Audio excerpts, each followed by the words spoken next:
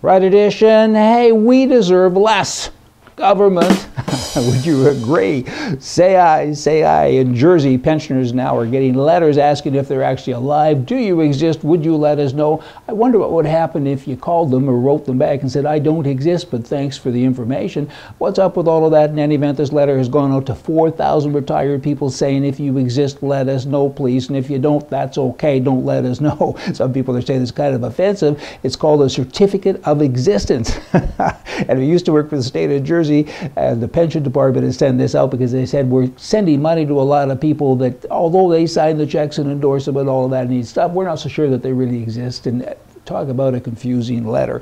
Oh boy, here's one guy's 85 years old. And he says this: it's bureaucracy gone mad. You got to fill in a form and get a countersign just to prove that you exist. And if you don't exist, they keep sending you the money anyway. Because I didn't do it, so says he, and they're still paying me. What's going on? How about leftism? That kind of comes to mind. What's right is right, and what's left is wrong. And a lot of those left-wing whack guys are running the government. Digressing, but just in case you didn't know, in Sri Lankan, the police there, I mean, hey, I've always said, you know, with regards to homosexuality, go out and marry a Bela. Hey, I didn't think people would kind of take it a little bit further. They have dogs marrying dogs. The police department in Colombia, they've organized weddings for groups of dogs. They get the dogs dressed up. These are police dogs. I guess maybe that makes it better. I don't know. But, you know, 9 pairs of police dogs recently were dressed, or the most recent wedding, I should say, were dressed in shawls, hats, and socks and placed on decorated platforms like those used in traditional weddings. In the ceremony, and I now pronounce you dog and dog. You know, bark and bark, maybe. I don't know. It's kind of interesting, though. They spent $500,000 on weddings last month, and a lot of people in the public are saying, hey, maybe go out and defend us marrying dogs. How do you know those dogs want to be together? Well, maybe they're driven by political kind of agendas, do you think? Theresa Spence, she's been recently re-elected in Canada. She was a chief. She's the one that went on a hunger strike. And if you look at her kind of before and after pictures, looks like maybe the hunger strike didn't take. But during the hunger strike, she ate soup, broth, and she had a variety of other fruit juices and things, other foods, I should say. So I think she's okay. But she's been re-elected. It's kind of an interesting thing. There's a population of 3,472, and of that, nearly half of them actually live off of the reserve, but of course they're all there on the reserve when it's time to get their free little tricks, right? Or treaty things. Just digressing, but back to this. One guy said, hey, this is a little serious, isn't it? I mean, what did she do for us other than get us a lot of press? We got $90 million in federal funding over the course of the last couple of years, and we're still broke and nothing's going on. The chief, like her, they're making zillions of dollars, all of these people, and we're upside down. She might be a household name, and we don't have good households. He's making a pretty good point. In other words, look after us, and nobody seems to be doing that. The financial troubles, of course, were highlighted after her thing, her activity, I guess. But highlighted or not, they had the money. They had hundreds of millions of dollars over the course of the last few years, and it's all gone, and they're still asking for more. It isn't a nice thing. How about mismanagement? That would come to mind. Left-wing liberalism, that comes to mind as well.